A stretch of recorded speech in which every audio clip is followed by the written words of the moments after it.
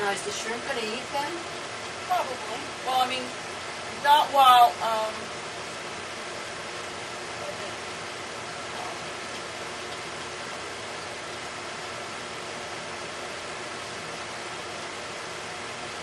look at that.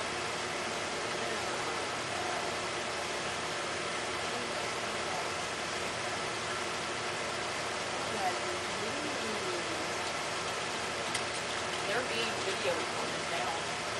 Right. I mean, I share that with your...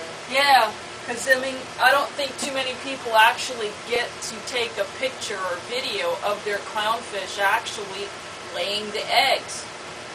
You know, and grooming and setting them up. They just started this, like, a little while. It was like, what is her problem? She keeps biting the wall and biting the wall. And then she's got this little white thing sticking out. Is she constipated? What's going on here? And then I'm like, wait a minute. Why is he doing it too? You know, it's like, okay, maybe the tank is too hot. I don't know what's going on. It's like... Would he be fertilizing it at the Yeah, same time? that's what's going on. She's running down and she's laying the eggs, and then he goes behind her and fertilizes it. Look at that, look at that.